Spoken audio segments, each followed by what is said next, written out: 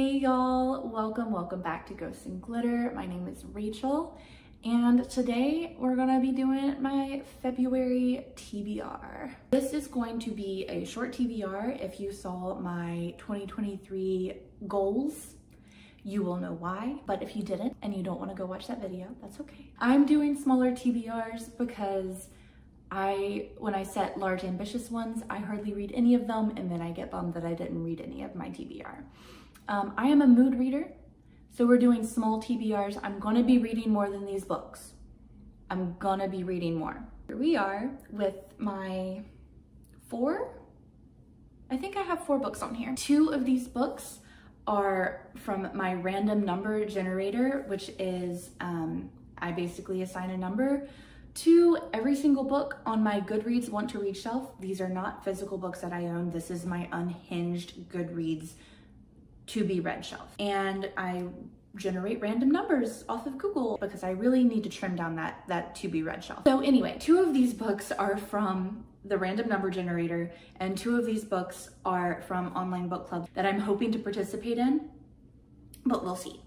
So starting out with the random numbers, the first number I got was number 780, and this did take me to a book that I had no recollection of ever having put on my to be read shelf. It's a manga.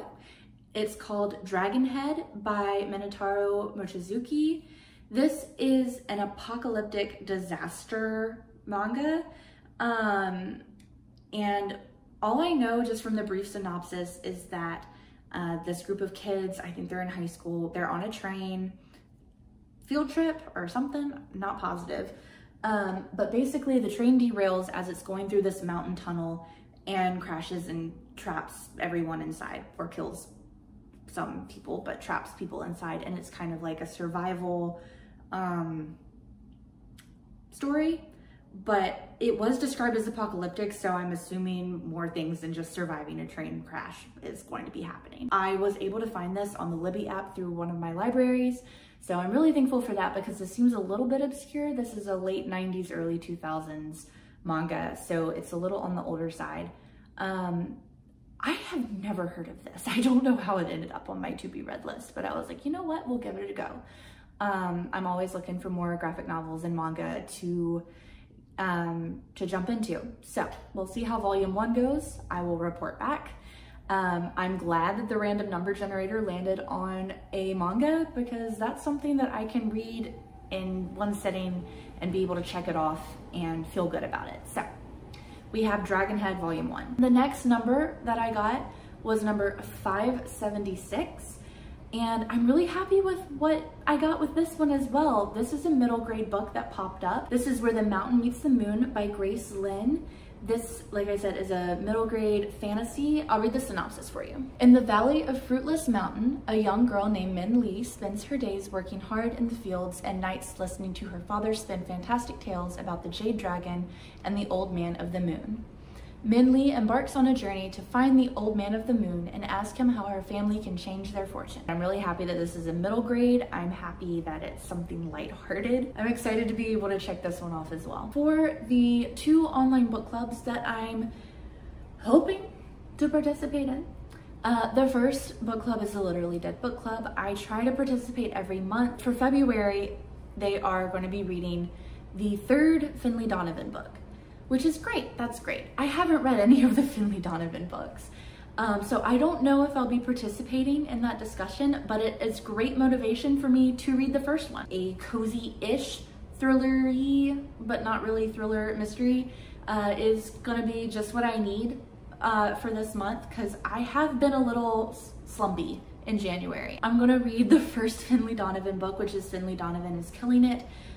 If you don't know, this is about an author, Finlay Donovan, who writes like crime fiction, and she's talking about the plot of her crime fiction or murder plot or whatever to a friend, and someone overhears her and thinks she's an actual like hit woman and hires her to kill her husband pretty much. So it sounds really fun and kooky. I know tons of people loved this book, so I'm excited to finally pick her up. I plan on liking it. If I do like it, maybe I can crank out the next 2 Finlay Donovan books this month. I don't know. I'm not really a cranker-outer on series, but we'll see, we'll see. The other book club is one that I've never participated in. I don't think they do anything on YouTube. I'm pretty sure this is a Instagram Discord book club. It is called Horror in 24. I'll have that linked down below. It has multiple hosts on Instagram. I think there's like 5 of them. So this is called Your House is on Fire and Your Children All Gone by Stefan Kiesbye. This is about kind of a quiet, isolated village. It's a coming of age story, a village that has secrets. The synopsis sounded, like I said, isolated and super atmospheric. Kind of like if you read The Lost Village by Camilla Stan, I want to say it was. It sounds like it kind of has those vibes. I don't think it's a very long book. I could be totally kidding myself here. So those are the 4 books on my TBR. Just 4, just 4. And like my little mood readery self can deviate and not feel bad about it. Anyway, thanks for sticking around. I know this is kind of a shorter video. Hopefully all my TBRs are gonna be this short. Don't forget to like and subscribe, and I will see y'all in my next video. Bye.